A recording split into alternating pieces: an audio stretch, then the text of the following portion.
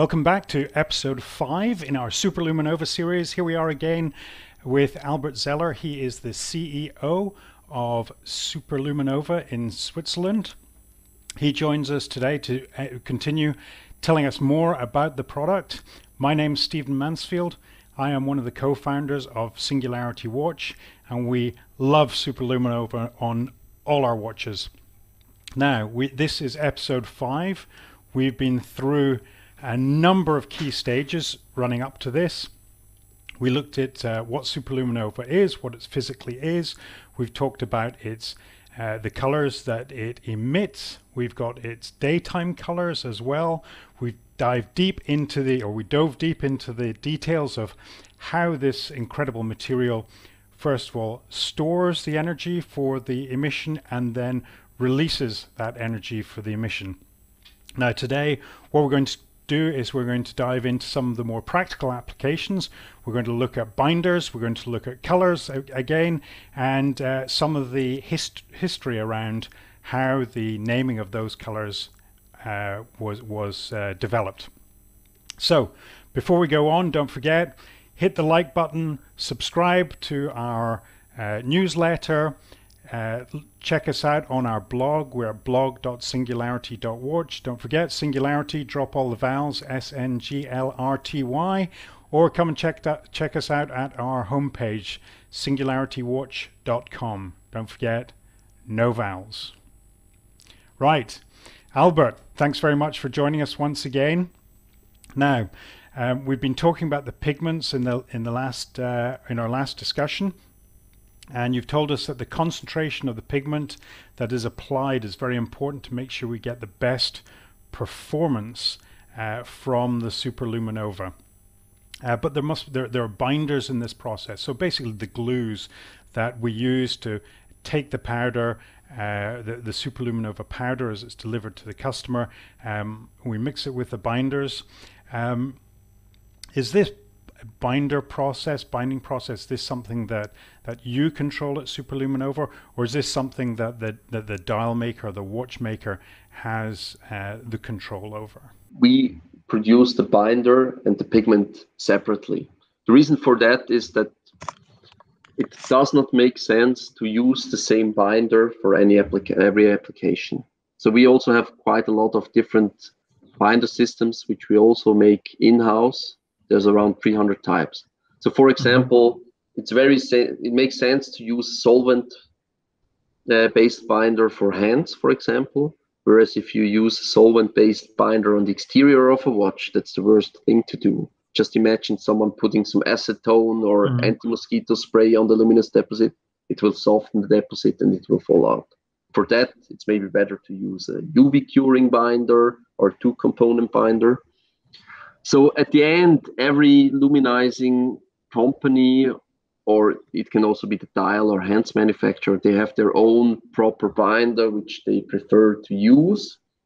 They maybe also make mixtures of different binders, and depending maybe on the shape of a hand, for example, you have to make a little bit more liquid binder. Means you have to reduce the concentration of the pigment in the mixture, whereas in other applications it makes sense to also increase the concentration, because, for example, if you just set dots on a dial, they need a certain volume, and to avoid shrinking, you need some solid parts in it. Means there should be a lot of SuperLuminova inside.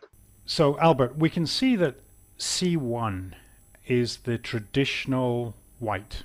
Now, Daniel and I noticed when we were doing some dials for our watches at Singularity that there's a new option called TC1. What's the difference between these two? Yeah, actually I have to maybe explain a little bit the origin of that TC1, which is actually top C1. That's the reason for the T. So C1 is really heavily white colored, whereas, or used to be heavily white colored in the standard grade. And when we established the A grade quality, we did our thoughts about how this should be constructed. Is it really necessary to put so much whitening pigment into that mixture, or can you do it a little bit off-white? So therefore, TC1 is just a little bit less white than C1, with a better performing base pigment. And you have seen it's already double the performance. Yeah. So it's a better base pigment, but also less colorization. And if you go then for the X1 quality, there's even like the better pigment as a base. But for example, for the X1 quality, you can also do something a little bit off-white. We offer there, for example, a white 10, which is very comparable with the TC1 body color, up to a white 20, 30, 40, which goes closer and closer to the C3. But I'm quite sure that, for example, on a hand, no one will see a difference. But you can already increase the luminous performance, I think, like from C1 to white 10 up more than 20%. So it makes sense to not only go for the white, but maybe to check the alternatives. Yeah. We've been referring to all these C's, these C numbers, C1, C3, C5, in all these discussions. Perhaps we should just take a little break here, and Albert, if you could explain to us where these references come from, that would be, I think that would help a lot of people. This comes back from the very past, when tritium luminous pigments were the standard. For tritium luminous pigments, there was a certain definition, that there was C1, which was white, C3 was the uncolored one, then you had like C5, which is a little bit greenish, C7 I think is a little bit more bluish, C9 and so on. So this was just like color 1, 2, 3, 4, 5, and so on. But over the years, as you know, the designers became more creative. They needed other solutions, special solutions. Therefore, this nomenclature was kind of let on the side. But as you know, when we changed from tritium to the SuperLuminova pigments, people still wanted to have the same look as in the old days. So therefore, we also had to reintroduce that nomenclature. Nowadays, usually we work with Pantone colors, because Pantone, everybody has like the sample cards, and you can also choose from a little bit broader range than only from that C1 to C9 card. We can see from the chart that C3 is the best performing pigment. Is that white? C3 is the uncolored pigment, therefore it's the always best performing pigment in their quality. So C3 in standard quality is nice, is good performing, but a C3 in the X1 quality is double as bright performing. Okay, so I just want to make sure that I've got this clear in my head, so that I've got a full understanding of what the drivers are for the performance of the SuperLuminova. So if we take the C3 pigment, that is the best performing pigment. That is pure SuperLuminova. It's a yellowish off-white color. And then to color it, we add some colorants, some additional material that will give it its physical appearance, whether that's white or blue or pink, whatever the color is in daylight color. Now, that reduces the performance of the SuperLuminova because it dilutes the number of emission centers that are available, should we say, per cubic millimeter of material. So that's one way it degrades the the quality of the luminescence. So then that pigment itself, let's use red for example. We say that red, you've told us previously that red is a poor color for emission qualities. And the two reasons for that is, one, when the light is coming in to charge the emission centers, that photon of light, or lots of photons of light, are actually absorbed by the colorant rather than the emission center.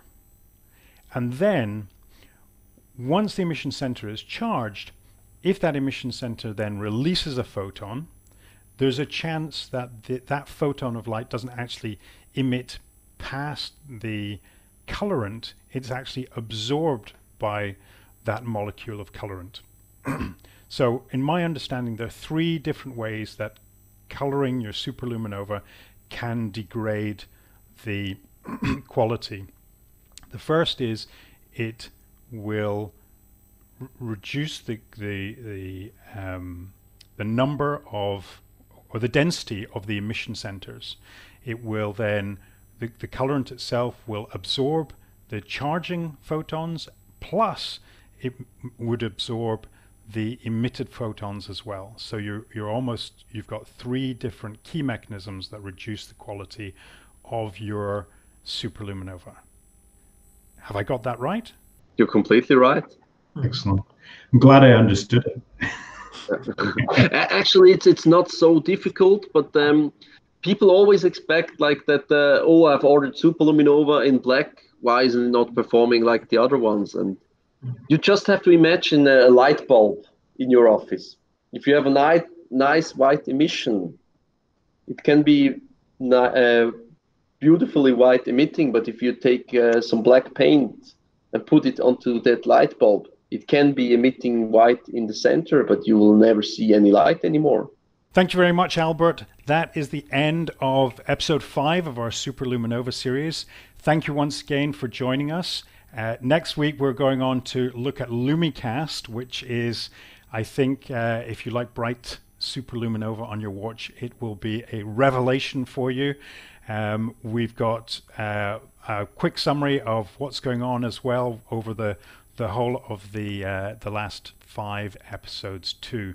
So do join us. Don't forget, if you don't want to miss anything, sign up for our newsletter on our blog at blog.singularity.watch. Don't forget, drop all the vowels on Singularity, SNGLRTY is how you spell it, or come and see us at SingularityWatch.com, SNGLRTYWATCH.com. We're on Facebook, we're on Instagram, we're on Twitter, and we're on LinkedIn. And of course, you can drop your comments below. We love to have all your comments here. Please put your questions there. We love all your questions, and we will get to them and answer them as quickly as we possibly can. Thanks once again for joining us, and don't forget, see time differently.